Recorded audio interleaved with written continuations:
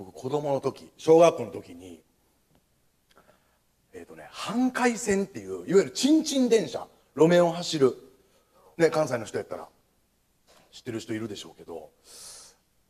チンチン電車のいつも乗ってる乗客に当時でどれぐらいだったかな、50歳ぐらいなんですけど、よく乗ってるおばちゃんがいて、で俺たち小学生はさ、そのおばちゃんに会いに行くのよ。なんで会いに行くかって、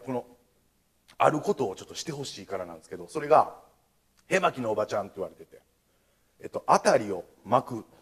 と書いて辺巻。これ多分ね本名やったと思うんですけど、辺巻のおばちゃん言うてみんな会いに行くんですよ。で俺ね、近くが寺地町っていうね駅やったんですけど、そこに友達と3人ぐらい行って、でちょっとだけね、一番絶対後ろの端に座ってるんですけど、こうちょっと開けてくれるんですよ、ここぐらいまで。で絶対こうやり取りがあって、おばちゃん、辺巻のおばちゃん、俺異常者ちゃうでっていう。辺巻のおばちゃんが、嘘つけ、異常者やないかっていう。異常者ちゃうもんって言って、でもう出せる範囲の手で持ち物チェックと、こっちのね、で口の中とかこう見るんですよ。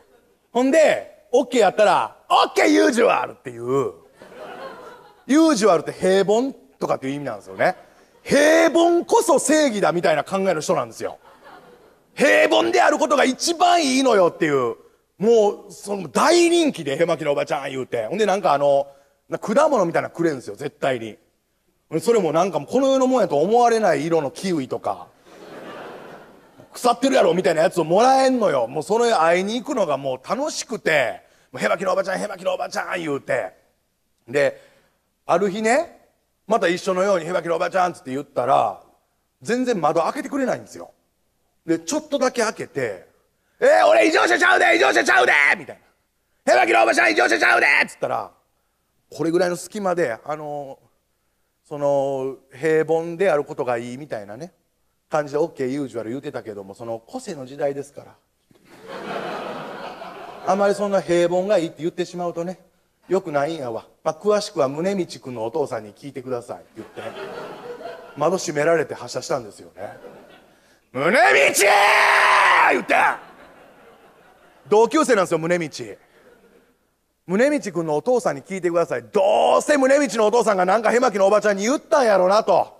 そういうこともうやめてもらえますみたいなこと言ったら、もうねデザイナーなんですよ宗道のおとん。いけすかんのですよ。嫌われてますわ。なんか黒いねタートルネックで、なんか下も全身黒で細いなんか神経質そうな短髪、わかります？スカーフ巻いて神経質そうな短髪ですわ。ね、もう俺らもう絶対に俺はもう絶対許さん言うて、もうその足でもう宗道の家ブワーって行って、宗道が何っつって「お父さんおる!」みたいな出てきてさ、で聞いたらやっぱり今から個性を、子供の個性を壊しかねへんから、 OK ユージュアルとか異常者みたいな言葉を使ってやるのは、子供に近づくのはやめてほしいみたいなことを言うて、分かってないなと。辺巻のおばちゃんがいる町の個性分かる？何単発で単発の人間として考えてんのよ。町を見ろよ、こんな個性のある町あるかよ。ほんな宗道のお父さんがさ「うちの息子に!」やばいやないか思って、そんなとこ初めて見たんですよ。やばかったんかよ思って、うちの息子に近づいたらねみたいな。俺らもうこんなんなりながら「いや登った親心なんです!」みたいな「分かりました分かりました」言うてでとりあえずちょっと交番に行こうって、俺たち町の狭い話やけど、交番にいる駐在警察官がものすごい頼りにされてるんですよ。仏仙って呼ばれてるんですけど、仏を洗うって書いてね。それもなんじゃないよ、その小さい仏を洗ってたとこ見かけられたら、その次の日から仏仙ですわ。仏仙とこ行こう、仏仙にどっちが悪いか聞きに行こうみたいな。で仏仙とこ行ったんですよ。その宗道のお父さんも一緒に、12345人か5人で行ったわけ。なら交番の中にいてさ「おー」言うてで全部喋ったわけよ。それで辺巻のおばちゃんもちろん知ってるからね、ブッセンも辺巻のおばちゃんのことね。で宗道のお父さんがそういうことはやめてくれって、個性の時代とか言ってなんかそんなん言うたんやけど、ブッセンどう思うみたいな。まあそらな、タカンはどう言うかわからんよって言って、他の警察官のことをタカンって呼んで、本官普通自分本官はっていう、他のことだけをタカンはどう言うかわからんけど、僕は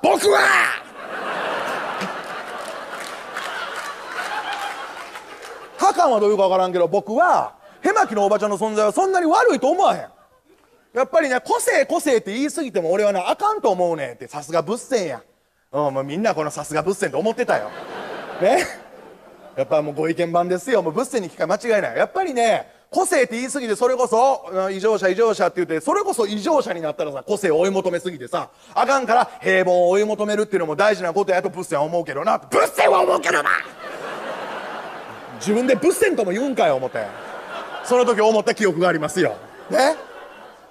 そう思うけどなって言うから、ちょっともう宗道君のお父さんもそうですかみたいな感じになってて、でその辺巻のおばちゃんと言ったらやな、この間公園でな辺巻のおばちゃん一人でなんか木の枝でさ、なんかこう土にさ書いてんのよ。見たらさマーブルチョコのさ筒型のあるやん、マーブルチョコ書いてんねん。普通に嘘なんですよこれ。普通に虚言癖あるんですよブッセン。こいつが一番残酷ちゃうかなと思うんですけど、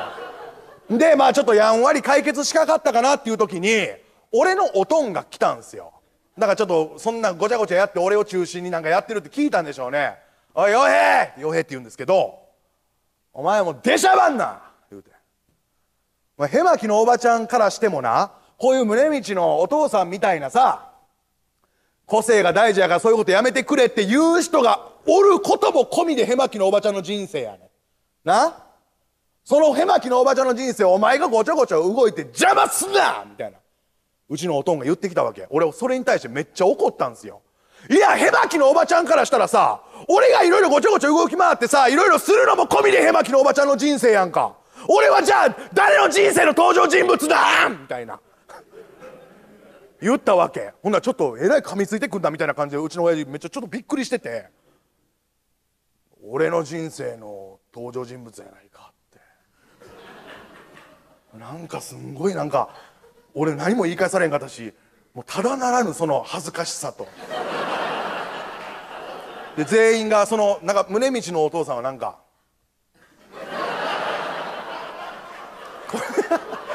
これぐらいでしたわ。俺思い返したんですよね。思い返したんですよ今日一日を。その日一日をね、その街の中で変な人おる。でその変な人にその変な行動をやめてくださいという同級生の父親がいる。でそれに対して僕たちが腹立ってその家まで行ってやめてくださいっていう、じゃあもうこれはどういうことなんかっていうのを交番の、ブッセンね駐在さんに聞こうって言って行った。でやんわり解決して最後は自分の親父にたしなめられるっていう。ちびまる子ちゃん